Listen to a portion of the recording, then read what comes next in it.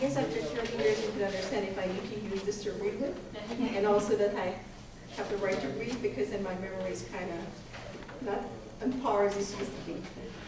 Good evening and welcome. I would like to begin by quoting Dr. Bruce Perry from the Child Trauma Academy. We humans are the most complex and puzzling of living creatures. We can create, nurture, protect, educate, and enrich. Yet we also degrade, humiliate, enslave, hate, destroy, and kill. A man can tenderly hold his newborn and moments later beat the baby's mother. Violence permeates our human history.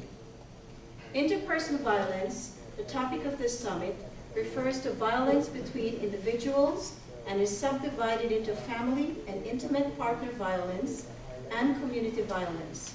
The former category includes child maltreatment, intimate partner violence, and elder abuse, while the latter is broken down into acquaintance and stranger violence and includes youth violence, assault by strangers, violence related to property crimes, and violence in workplaces and other institutions.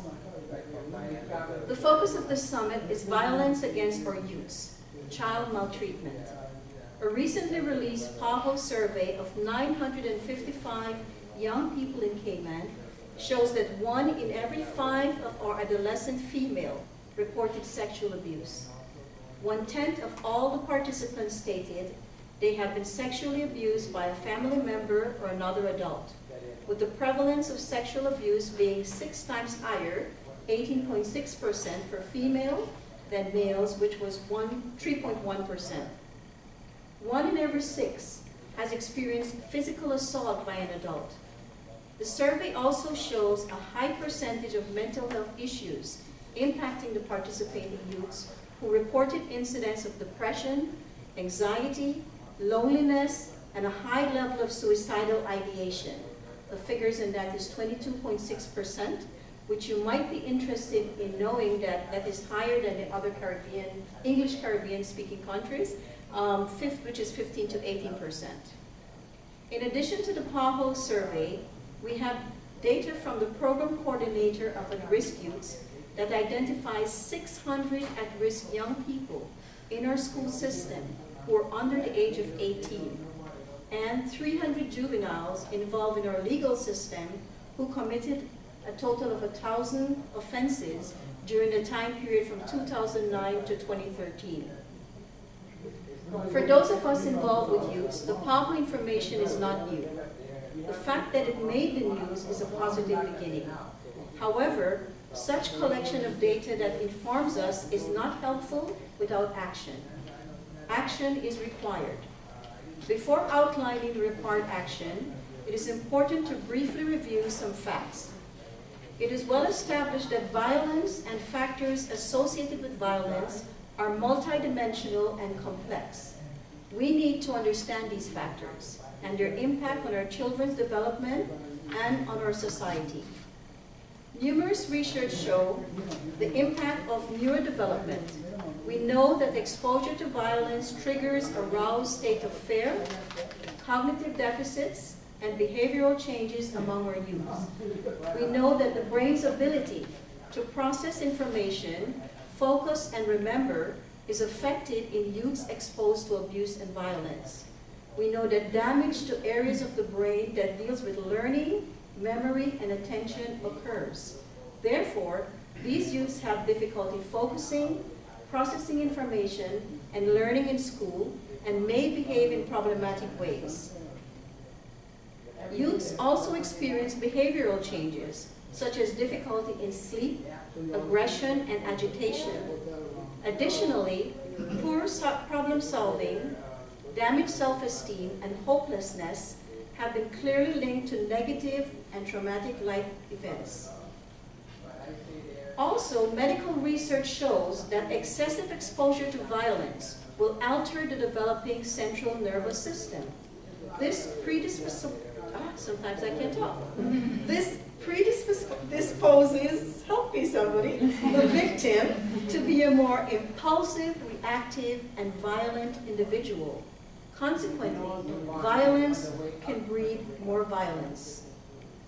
Let's take, for example, the impact/damage of violence in child sexual abuse. In addition to robbing a child of the innocence of childhood, the child also suffers emotional, psychological, cognitive, behavioral, and neurodevelopmental damage.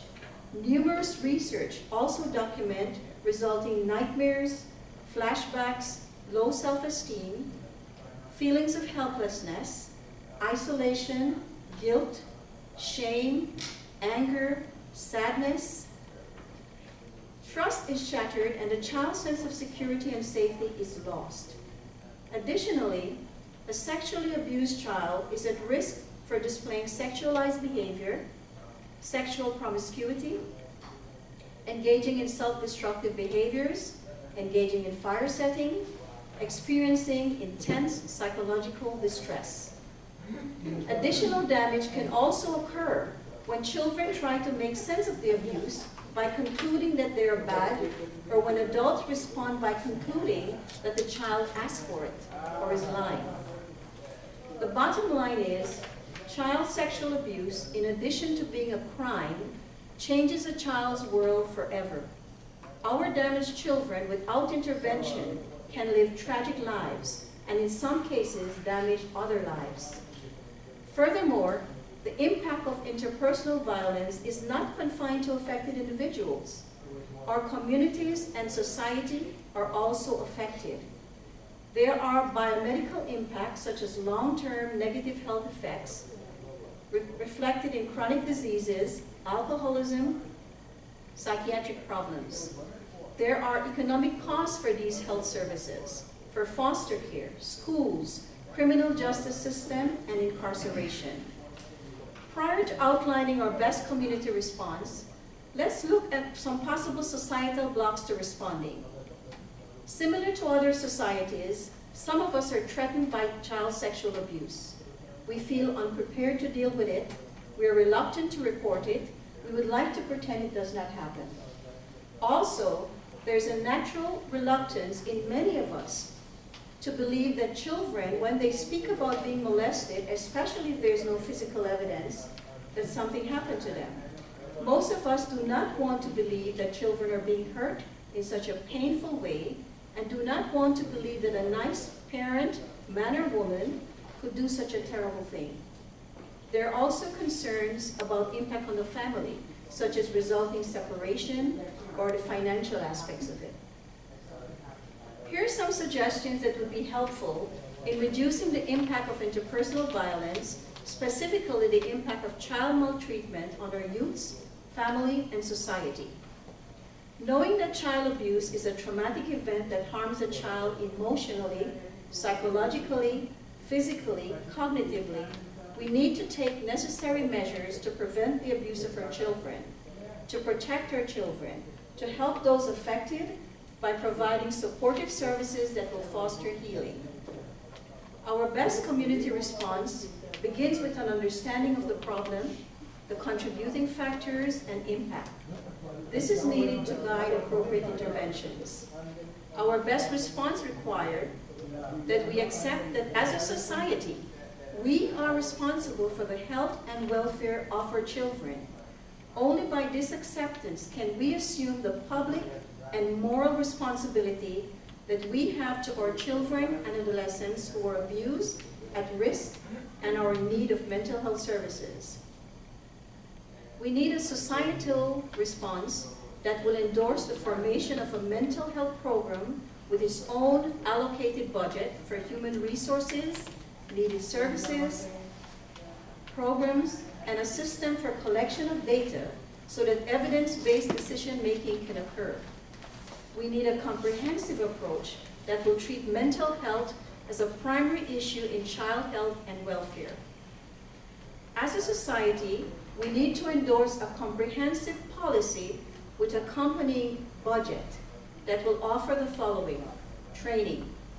We need to conduct educational and informational workshops for teachers, parents, healthcare providers, legal personnel. The following have been documented to be helpful and cost-effective. Provide education and guidance to parents and equip them to teach their children about abuse, to have a good relationship with their children, to listen, and to reassure them that it is safe to talk about anything. Annual training workshops for teachers and health practitioners to detect signs of child abuse. Trained multidisciplinary teams comprised of clinical staff, law enforcement staff, legal personnel, and social service to conduct victim-sensitive forensic interviews of children who are abused. This will prevent re-traumatization of children. Also, we need ongoing public education on causes, risk, and prevention. Secondly, recommended is treatment. Treatment is needed for those affected. There are effective treatment approaches for children and youths traumatized by violence. We need to ensure that children exposed to interpersonal violence receive comprehensive, specialized mental health services from trained, effective clinicians to foster healing. A child or a youth does not get over it, and time does not heal such a wound. Without treatment, the abuse can mess up the rest of a child's life. We know that untreated, abused children suffer lifelong effects such as low self-esteem, feeling unlovable, unworthy, and not deserving of respect. They experience problems in developing and keeping close relationships, difficulty in trusting, difficulty in physical, emotional, and sexual boundaries. They develop eating disorders, sleep disorders, depression, post-traumatic stress disorder, dissociative disorder, borderline personality disorder. We know that they're also at risk for re-victimization or victimizing others, and may become addicted to drugs or alcohol, or experience sexual dysfunctions as adults. We know that the majority of our incarcerated population, youths and adults, was damaged as children. Hence the profound relevance of the term, hurt people, hurt people. Those who are incarcerated for child maltreatment also need professional help. Society should recognize that these individuals have a problem and need help. Therefore, in the criminal justice system, we need to focus on rehabilitation by addressing the needs and risks of prisoners. We need sexual offenders treatment program inside the prison and in the community. We need also community intervention programs versus incarcerating our youths. Another factor that's important is prevention. A key focus should be on prevention. We need to take necessary measures to prevent the abuse of our children, to protect our children. This will require funding, implementing an array of strategies and interventions to address root causes, and it must include education, training, evidence-based treatment, focused community programs, programs and services for our at-risk youths, I got it, programs for incarcerated youths, and programs for families. We need a coordinated approach which has been clearly documented to be more cost-effective and efficient in addressing these needs, issues, and risks. The task before us, therefore, is to build a coalition with agencies involving mental health professionals, social services, education, community leaders, parents, law enforcement, general practitioners, faith-based leaders, and youths. Also, child mental health should become a major component of healthy development. Therefore, we should work to enhance the capacity of primary care and education setting through training and support so that they can recognize and provide services at a subclinical level. We also need a perspective. We need public health effort that is based on collection of data that demonstrates the effectiveness of intervention. We need a new approach where the practice of public policy must be the practice of psychological science. There's no bias there. One that will not only focus on sciences of economics and politics, but on the moral basis of a concern for our children. One that will place evidence from psychological science in the foreground when public decisions are being made, so that the influence of shaping public policy become a more permanent one. For us trained professionals, we need to do more to shape public policy. Long-term success will only be achieved when we demonstrate the value of scientific research and the value of the scientific method in guiding public policy. Whatever services and interventions we undertake, let us begin to engage in evaluating and documenting their effectiveness. We also need to assume roles of prevention scientists. To successfully address interpersonal violence and other issues that impact our society, we need a perspective of unity, based on the fact that we're all in this together. In addition to the provision of direct treatment, professionals need to work with others in prevention, consultation, education. We can all work together to protect our most precious resource, our children, our future. And finally, to avoid at all costs the tragic response to interpersonal violence, where we become desensitized and view and accept violence as a way of life. In moving forward, there's a need for caution. Like many societies, we have a tendency to shelve rather than to be guided by such reports. As previously stated, such collection of data that only informs us will not stop the unraveling of the basic fabric of our society. Action is needed. I would like to end as I started by quoting Dr. Bruce Perry. A society functions as a reflection of its child-rearing practices.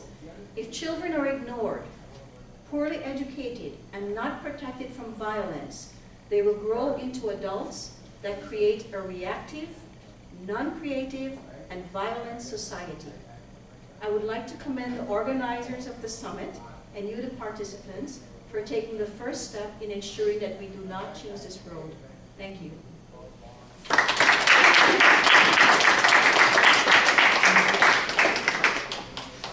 Wow.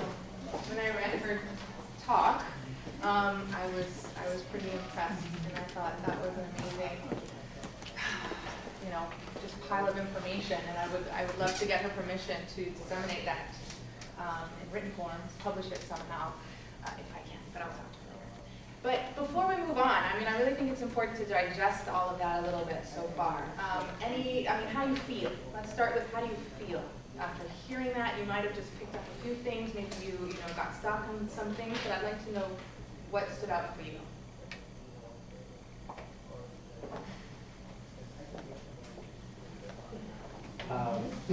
The issue of policies being informed by scientific research, etc.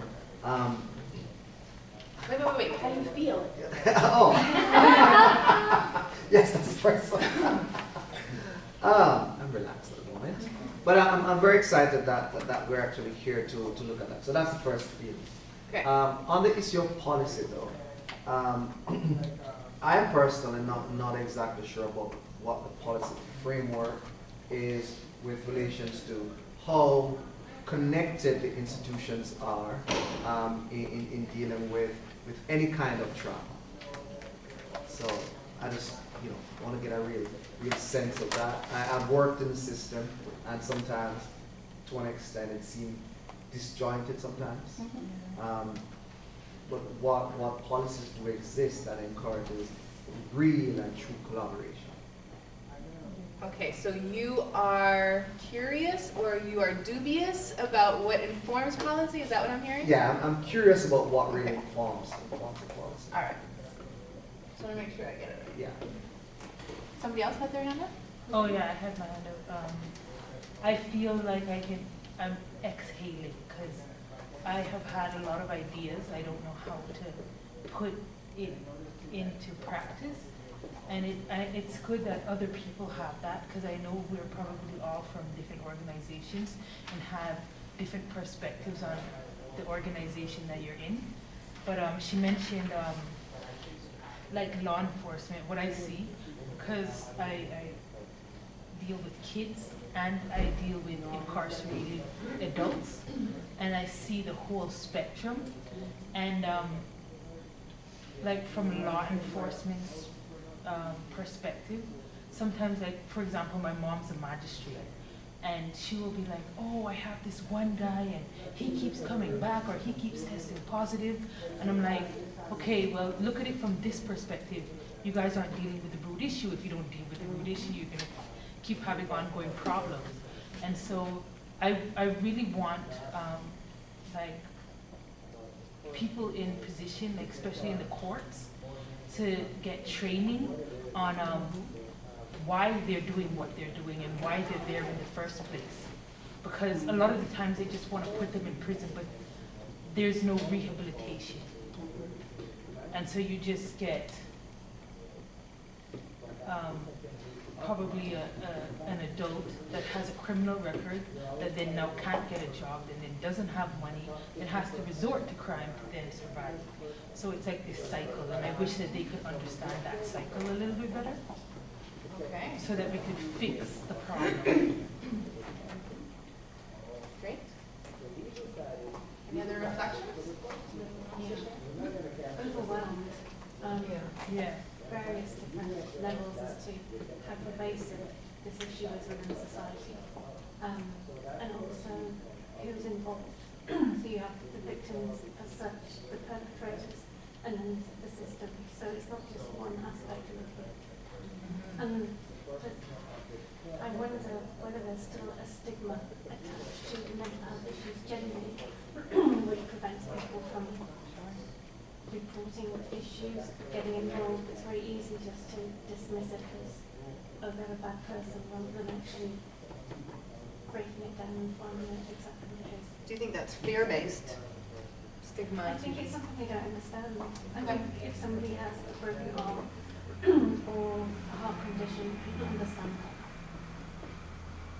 Thank you.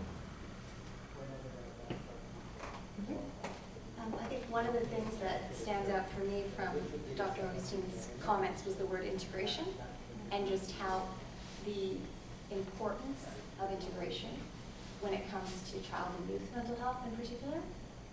Having worked in both adult and in child systems, with child and adolescents, the child's life is so informed by school as well as the home environment and the community. And so to not think about all pieces that have to be integrated, compared to in the adult system, where people often, if they're dealing with mental health, might isolate themselves from family, can isolate themselves from work or school. As a child, you can't. You can't escape the school lane and the home environment. So I think integration in terms of treatment and assessment is really important.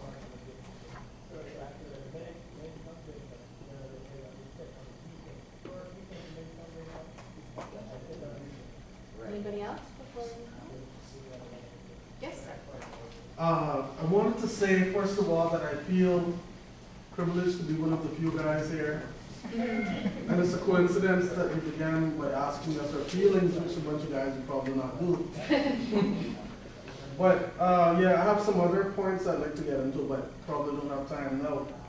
But the two main things off the top of my head is that it's not just targeted, as you all know better than I do, problem, but it's systemic, and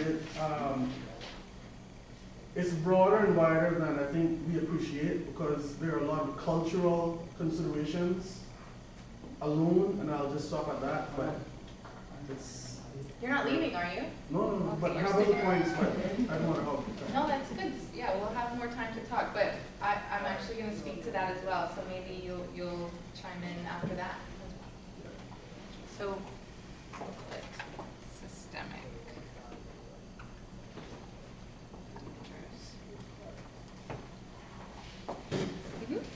So I feel grateful for being here, so thank you for bringing this together. Oh, you're welcome. Thank you for coming.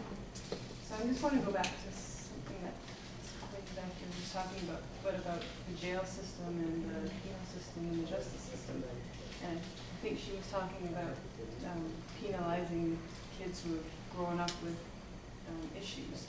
But I think also one of the problems in the justice system is that perpetrators are often released without any kind of punishment whatsoever. And there doesn't seem to be fair, you know, where perpetrators are let go without anything. So, or very, very little. It doesn't seem right. So I think maybe an education on, and I know that the doctor did mention this too, about educating lawyers and probably magistrates on the issue itself. Definitely. I mean, that speaks to a lot of the rehabilitation, that having some kind of intervention, not just locking someone away for however many years or months and then expecting things to change. Yeah. Right? Education.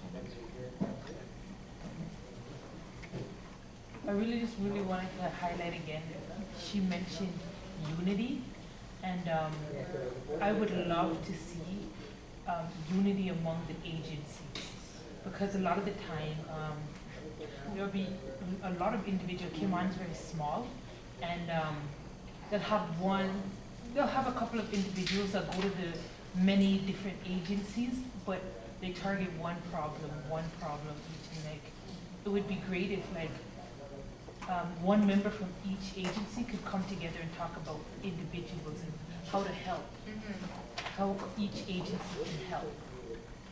So I think, yeah, just liaison or like unity. That would have to be done where the only aim and end product was the betterment and support of our people. I agree. But that's at odds with the capitalistic environment in which we exist, because if your company's going to make a certain amount of money, my company's going to make a certain amount of money, the focus is inadvertently, I'm not blaming anyone, but inadvertently it's our acquisition. Whereas that mindset has to change if we're genuinely going to support the people and genuinely enable them to create a collaborative model, because the idea of collaboration has to be about the betterment of the person and the support of the person, as opposed to carving off a bit more of the pie, because there's mutual exclusivity in those ends. If this was church, I would say amen. You can be anywhere you want to be. I would speak from the employment aspect, because we deal with it every day. Persons who've come in and they're buyers, and when you start talking with them, you realize how much deeper it is. Yeah. I had a man break down crying. He's 50 years old, going back to how his mother treated him as a child. And you can see how he now treats his own wife with violence, based on what his experience was as a younger child, why he's turned to drugs, why he's now stealing, and why he was incarcerated, and his cyclist background again. One of the things that we are working on from that perspective is to have that interagency collaboration. So we're talking about now for the prisons, but getting the right counseling, making sure that needs assessment can understand what is needed so they don't come and take advantage of the system at the same time. What kind of training they need to get out there. So that's definitely something that is being looked at. Yeah. And it's something that hopefully the community as a whole will embrace, because we need a community to make it work. You know, at the end of the day, it's not just contained with government, it does live outside that box. Exactly. Can I just add one thing? Just you asked how we feel. We've just tried to assess it all. It's not easy, you know. The doctor said about putting it on the shelf, about putting stuff on a shelf and kind of not wanting to deal with it. In a sense, it's ironic for me, because I am able to deal with things when it's children who are brought to me, or concerns. I'm able to go through policy. I'm able to be objective and supportive. However, when you were talking, I thought of it as a father, and that makes me feel violent. So like, the idea that someone would hurt my children, reason disappears, and the kind of angry caveman emerges as like, it's, you know. So I'm just trying to point out that, ironically, that a certain part of looking at this, I'm not a violent person, and I've not been violent, but if anyone was to do anything of this nature to my children, I would love to tell you I was well balanced enough to talk to them about it. That's not the case. And you know, I just wanted to point out that there is definitely an incentive towards violence should anybody hurt my children like that. which I guess is at odds with the professionalism of it all. Kind of want to apologise for being violent towards people. Put it out there. Sounds like protection, like protective or Annihilation. It's different. I think There's no reason. I'm going to add one thing. For me, it's scary as well. And the reason why it's scary is that was only a snapshot. And the bigger picture, if we were able to. Yeah. let's put rage. Does that work? Yeah. It is something you don't want to think about, though, isn't it? It's not just. If I could add another one is, could be maybe sidelined in terms of men. Because so much of the education or intervention or treatment programs focus on the mother or the female, and whether they, well, I'm sure they don't intentionally do this, but very often men are not targeted or communicated properly to or with, and that can exacerbate the frustration that they already feel. So that's when the caveman would come out. It's, yeah. It is important to have both stories, right? Yeah. Not just the female story, but to have the male story, to have the male voice. And that's one of the campaigns, the He for She campaign is a strong one right now. And I think that's a way to unite the genders for the cause. And I hear what you're saying, I know locally especially, it can seem skewed. So we do need to do a better job of bringing in the males, because they're not always the perpetrators, and they are the fathers and the brothers, and they have effects as well. So we need to make sure that we're inclusive of that. I was going to say isolated, because I think there actually are several programs in the community. There's lots of training going on, but I think between agencies there's very little communication. Before we even get to the level of collaboration, there just needs to be basic communication. What does this agency provide in terms of services? What is this agency offering at the moment in terms of training? Training is expensive. It's time-consuming as well as costly. And if we could even just share with each other what is available, it would be helpful for each of us as well as allow us to build relationships that lead to collaboration. I just want to speak on perhaps a solution just from my personal experience. I'm from New York, I just moved on island, but working with the Manhattan DA's office, we just launched an event, a youth empowerment event, which brought all the agencies that were working with the DA's office together, and we literally had a meeting and said, this is how I feel that we can help the community. And then there was a great, conversation and a phenomenal event, and now it's an annual thing. So I think just hearing you guys speak, I think it's a phenomenal solution here on island. And that was at the in New York City, yeah. So let's hope that we can establish that. I feel a sense of urgency after the TED Talk and the crazy statistics that she gave for suicide. This is a life and death problem we're talking about. Just this sense of urgency to get out there. And then the plans that Ms. Augustine laid out, I also feel overwhelmed. It seems like we need to turn our entire societal paradigm upside down, start from scratch almost, and get to the root of the problem. Start looking at what's in the well and dealing with the well instead of the symptoms. And yeah, feeling overwhelmed and urgent to start making things happen to break the cycle. What really resonated with me in Dr. Augustine's speech was when she focused on prevention. Because I think this is really important, as well as collaboration between agencies. We need to concentrate more on prevention, because I think each agency does a lot to treat and to do the basic intervention, but I think in terms of preventing, there's a lot of happening that is very important. Yes, that's a good point. Some people, that are holding the ropes, they don't understand that. Money is where the treatment is, but we need to focus on prevention. If there's not any other comments right now, I'd like to move on. And if, Lexi, do you want to keep me? I know I'm starting my part a little bit late. Just kind of give me an idea when it's 7:15. I'll probably need a few more minutes, but. Okay, so.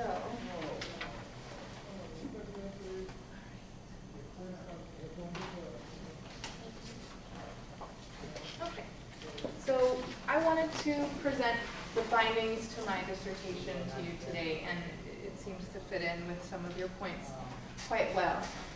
So, I mean, pardon me, I'm gonna try to skip through the drier stuff. But basically, it's called The Experiences of Mental Health Professionals Counseling Young Survivors of Sexual Abuse in the Cayman Islands. I did it last year, well, the year before that and last year. And I wanted to begin with this quote that basically sort of frames the perspective that sort of anchors my study. Traditional models of psychotherapy limit the progress individuals can make because they help individuals learn better to adapt to their environment, an environment that may be pathological and remain oppressive. Although this individual level is important, ignoring pathology at a systemic level complacently perpetuates injustice and circumscribes our professional roles.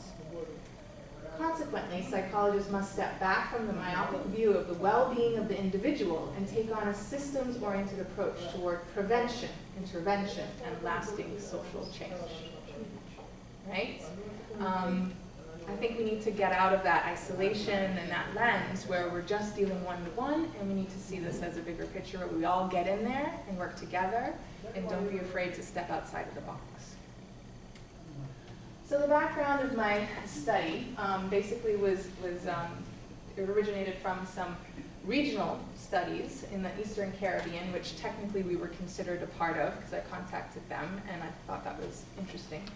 But emerging data from the Caribbean has identified sociocultural systemic influence that sustain the traumatic impact of child sexual abuse, not only on the individual victim, but also on the whole of society. Another quote. It is the social attitudes and behaviors from a wide cross-section of society that sustain the risk environments that children are exposed to. The main issue to be tackled is not so much the individual psychopathologies, again, they do exist, but societal acceptance of violence, the abuse of male power, and the socialization of,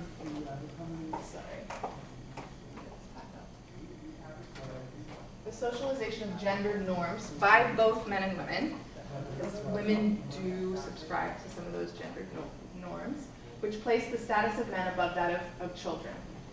So if you wanted to look up that study, it's a very good study, Jones and Jemin. So the relevance of my study, basically, the intent was to discern whether the problem in this literature that came up about the systemic implications to childhood sexual abuse, basically, if it does have a lot of these implications about our culture and our societal norms, do they exist in the Cayman Islands as well, basically? Because there's no real research on the Cayman Islands, or there wasn't. The study hadn't come out yet, but looking at the actual sociocultural factors. So the purpose was to understand the experiences of mental health professionals, specifically counseling young survivors of sexual abuse. It explored the personal, professional, social, cultural, political, environmental, and other systemic influences on the counseling experience of the mental health professionals practicing locally. And it describes how participants, the mental health professionals, contributed to lasting positive change in the lives of young survivors. So did they get out of the box, or did they just keep this one-to-one individualistic perspective? So what it did was it pioneered literature on child sexual abuse from the Cayman Islands from an academic standpoint. It contributed to the literature in the Caribbean, and it filled the gap of the international literature highlighting the sociocultural norms and how it influenced the experiences of mental health professionals. So at the time, the only published reports of CSA, child sexual abuse, were by the Department of Children and Family Services in 2013. They quoted 214 total cases of child sexual abuse, incest, or defilement since 2000, which averaged out to 15 children reporting sexual exploitation of some sort per year. Clearly, these numbers were low. There's a lot of underreporting, inaccuracies, inefficiencies, fear, lots of different factors that would contribute to those numbers being low. But Now, we have a little bit more of a picture of those statistics, which Milton Grace will get into later. So I just want to clarify the problem that I studied. Because even though the first thing you want to think of as the problem is child sexual abuse, that's not actually what I studied, since I spoke to the mental health professionals. The problem that I studied was the disparity between the positive growth-promoting treatment that professionals would provide these survivors and the opposite, toxic, oppressive environment that these children would exist in. I call it the hole in the bucket phenomenon, right? Because we're trying to do all this great work, but it's just seeping out, and you don't get any lasting positive change because of all those environmental factors. So what was it like for mental health professionals working with young survivors of sexual abuse in the Cayman Islands who had to contend with this problem? Did they practice with the myopic view Kakad criticized, or did they extend their scope of practice to help facilitate change in their clients' lives systemically? It illuminated the scope of practice initiated voluntarily, not mandated, by mental health professionals counseling these young sexual abuse survivors. So some of the literature that I reviewed talked about pre-existing risk factors in the socio-cultural elements. So Caribbean cultures have traditional patriarchal culture, typically marginalizing and exploiting women and children. The historical influences on the Caribbean social fabric have also included legacy of slavery, the colonial period, and the social and cultural acceptance of child sexual abuse and inefficient reporting procedures. The existence of oppressive belief systems, social norms, and cultural attitudes are embedded in Cayman, and these created an almost impossible task for mental health professionals counseling these young survivors. Some of the positive factors, because I think it's important to again, have both stories, because there's got to be negative and positive, and we have to look at both sides. But the research has identified this concept called post-traumatic growth phenomenon. It's an alternative outcome for survivors of sexual abuse, whereby they do experience some, not just a return to normalcy of before the abuse, but they actually have an even better outcome, right? So it takes them to an even bigger, better growth reality. They have some insights developed, they may have made meaning out of their experience, and they become an even better person, believe it or not, because despite what has happened to them. So again, PTG, or post-traumatic growth, it evolved from the idea of protective factors versus risk factors. So protective factors are usually addressed for the individual, like the psychopathology of an individual. So what are the protective factors to prevent those kinds of negative symptoms in persons? But the new terminology started evolving from victim to survivor to thriver, right? So you see the influence of this post-traumatic growth coming through in the language as it changed. So it's defined as the positive transformation which occurred after a traumatic event beyond the original level of functioning for survivors. Whereas most people think of a rubber band snapping back into place, this goes beyond that. This is an evolution beyond even what it could have been before without the trauma.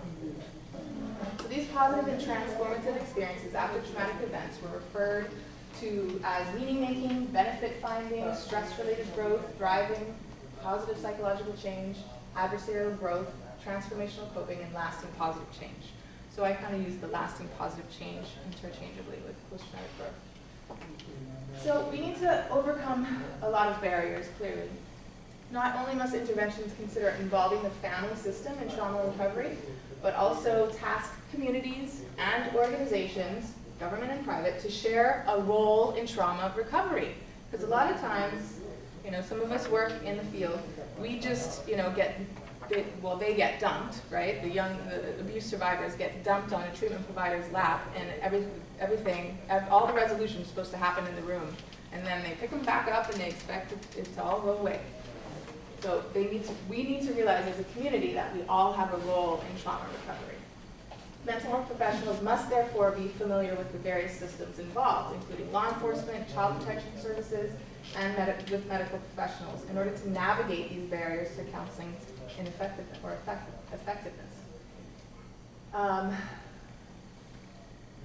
So basically, in order to be successful, we need to consider all these factors. We need to move beyond this idea of treatment in a vacuum.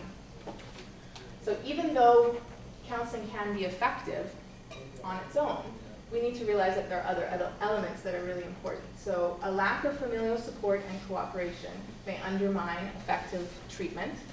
Lack of counseling for offenders may undermine treatment. Economic difficulties, social stigma and power inequality, systemic oppression such as injustices in the legal system and ineffective child protection systems will undermine effective treatment. Interventions involving parents to enhance their emotional well-being, just some kind of support for parents, non-offending caregivers of sexual abuse survivors is important. If you just have a child in treatment alone, you may or may not, you might get like, let's say 50% positive outcome. But if you involve the parents, it's gonna skyrocket, 90%, not 100, right? So you need to consider that. I mean, a lot of times when we try to run treatment programs for these youths and their parents are not cooperative, they're just setting these poor children up for failure, and then the treatment providers burn out because, you know, it's just a conveyor belt of negativity, really, which is very disheartening. So with the parents' participation, there's a greater likelihood that the family and survivor will complete counseling and achieve that positive outcome. So there is a positive shift happening. The literature supports a social justice-informed mental health professional practice, which could be an important component of current professional, like just to expect it, to require it, to assume that this is part of our role, rather than, you know, feel like you're making the exception every once in a while to stand up or do something extra for a client. So the expansion of the role of mental health professional to include social justice and advocacy may be the solution to the problem. And another quote, while counseling is one way to provide services to clients from oppressed groups, it is limited in its ability to foster social change. Engaging in advocacy, prevention, and outreach is critical to social justice efforts, as is grounding teaching and research in collaborative and social action processes. So these were my research questions. What were the experiences of mental health professionals counseling young survivors of sexual abuse in the Cayman Islands? How did mental health professionals navigate all of those sociocultural factors, environmental factors, in order to achieve the post-traumatic growth outcomes with clients? And how were mental health professionals able to contribute to the lasting positive change in the lives of young survivors? These were the actual interview questions. Can you tell me about your experience working with young survivors of sexual abuse in the Cayman Islands? What personal and or professional influences most impact your work with young survivors? What social, cultural, political, historical, environmental, or other systemic influences most impact your work with young survivors? How do you do the work that you do, given all that we have discussed? How do you do it? How would you describe your role in counseling young survivors of sexual abuse in the Cayman Islands? And how can you help to achieve lasting positive change in the lives of young survivors of sexual abuse in the Cayman Islands? This is intentionally open and vague because I didn't want to lead them in any sort of way. So the research design and methods, it was qualitative, a phenomenological study with 5 mental health professionals using a semi-structured interview guide. In order to be included, they had to be English speaking and required to have practice for a minimum of 2 years as a mental health professional with a therapeutic focus on recovery of child sexual abuse. It's kind of hard to find a population of providers, so I had to really disguise their identities and all that sort of stuff. But we found 5 purposively through local knowledge from the researcher, directories, and also recruited from word of mouth, basically. So the data analysis, I had to go through the IRB at my school, and there's also an ethics committee that is housed in the hospital that is used for this purpose and is required for any kind of human participants research. The data was protected and organized by me. I read the transcripts. Some of this I don't really think I need to go over, but I highlighted quotes that provided an understanding of how the participants experienced the phenomenon, and then I analyzed the data by reducing the information into significant statements and arranging them into themes. Because the difference between qualitative and quantitative, a lot of people think of quantitative research, which is all mathematical and statistical and numbers and very concrete. Whereas qualitative, it's about the lived experience of people. It's about the shared experience, the essence of what it means to be, in this case, a mental health professional working with young survivors of sexual abuse in the Cayman Islands. So it's about the stories, and it's about connecting the stories. Not just comparing them, but really finding significant themes. So those are the findings, the themes that were drawn out from all these transcripts. The first theme was personal experiences, highlighted the calling to the mental health professionals' work with young survivors, the impact their work had on them, including vicarious post-traumatic stress and vicarious post-traumatic growth. Basically what that means is that you often think about the stress reaction that a victim has after a trauma, whether it's post-traumatic stress or post-traumatic growth. But the professional would also have a contagion factor to that stress level. So in working with someone who is very stressed, maybe experiencing a lot of depression and fear, it can be caught, lack of a better word, by the mental health professional. And oddly enough, when I first 10 years ago started this topic, I came from a very negative perspective and just focused on vicarious trauma on mental health professionals, and I myself became very depressed for several months.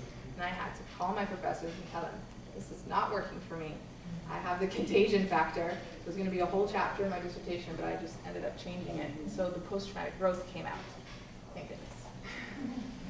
So the second theme, the last part was their means of self-care and successfully navigating